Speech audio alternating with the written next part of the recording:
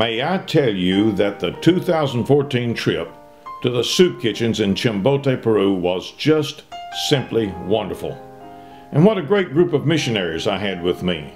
Dr. David Pinkard from Cleveland, Tennessee.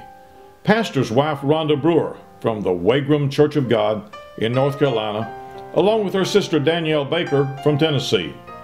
Also from Wagram, retired school teacher Glenda Brown and her daughter, nursing supervisor Danielle Moore. From my old hometown of Oak Grove, Louisiana, business lady Sybil Brumley. A retired TVA supervisor and race car driver Debbie Singleton of Knoxville, Tennessee. An outstanding pastor by the name of Greg Causey of the Eastmore Church of God, Knoxville, Tennessee. I had 4 from a Hispanic church in Charlottesville, Virginia, James Bales and Andy Hollis, along with Austin Hubbard and his dad, Pastor Rich Hubbard, who unfortunately lost his heart to the wonderful youth of Chimbote. Rich is working toward bringing one of the teenagers to the States at his expense to go to school. He will never ever be the same. Folks, you can't make this stuff up. This was a great team. People who do Christmas with the kids do make a difference. I had an unusually moving experience on this trip with a lady who gave a very passionate testimony about the kindness of Tiffany Mullins. Tiffany was with me for Christmas in Chimbote several years ago. She felt the Lord speaking to her heart about this woman's needs. She talked to her daughter about it, and her daughter felt the same way. Tiffany slipped an offering into an envelope and gave it to the lady. This lady still had the envelope in her Bible. She keeps it to remind her of God's hand of provision. She was a single mom, broke, no money for food or electricity. She was seemingly without hope. But God sent Tiffany with a love offering which pulled her through the crisis. You, like the people on this trip, can make a difference. The first order of business on Wednesday morning was, of course, shopping. We did Casa de Esperanza on Wednesday, Laderas del Sur on Thursday, and Campo Nuevo on Friday.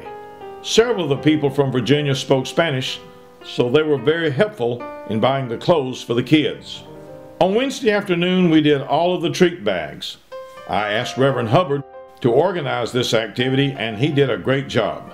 We filled the bags with candy, apples, oranges, toys, soap, toothpaste, toothbrushes. Well, you get the picture. The treat bags were fantastic.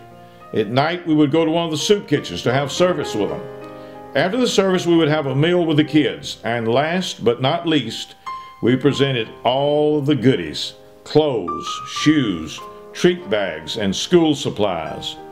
Sybil Brumley provided special handmade dolls for the girls. On Sunday morning before I left for this trip, Pastor Wiles called me to say that a man in his church had raised money for each child at Casa de Esperanza to have a shiny, brand new bicycle. Can you believe it? Dr. Pinkard did the presentation. The kids said, "This can't be real. I must be dreaming. Have you ever seen kids go into orbit?" But that's not all. This gift spoke to the community. This little soup kitchen made its mark that night. One dad who had never prayed before came to church and prayed because he was so moved by this gift of love. After the service, we gave them a wonderful feast of delicious chicken, rotisseried over an open wood fire, salad, potatoes, cake, ice cream, and soda pop. The gifts, treats, and food were wonderful. But the services in the first 2 soup kitchens were just not what I was hoping for. I just didn't understand what was wrong. It was like a revival where you seem to be waiting for what us old-timers called a breakthrough, a time when the Spirit of the Lord comes down and touches the people. That just did not happen in the first 2 soup kitchens, and only to a limited amount in the third one. Little did I know what God had in store for us. As the week progressed, I became more and more concerned. The preachers were preaching. The praise and worship people were leading. It just wasn't working. And then through the fog of confusion, doubts, and frustrations, I heard from God right on time. God spoke to my heart Friday night and told me to bring all 3 soup kitchens together Saturday morning for a time of worship. It would cost extra money to hire a bus, but God had blessed this trip with plenty of money. After God spoke to me, I was sitting on the bus by Greg for the ride back to the hotel, and he looked over at me and said, "I got the message.